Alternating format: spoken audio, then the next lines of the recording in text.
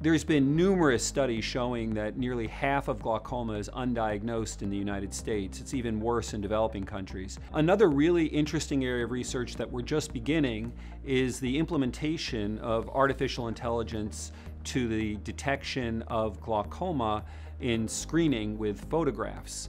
There's a company in Australia that's already implemented this approach in optometric clinics, and we are adapting that software to our own patient populations.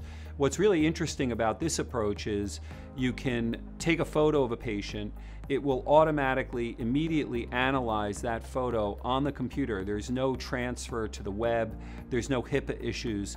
It directly analyzes the photo and determines the likelihood of glaucoma being present.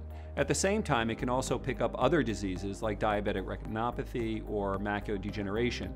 So we're very optimistic that this will be an important tool in identifying glaucoma in the region, and this is our initial research into this. And if we can implement this successfully, we could greatly bring down the undiagnosed rate, and also at the same time start treatment earlier so that patients can receive the benefits of treatment at an earlier stage of the disease.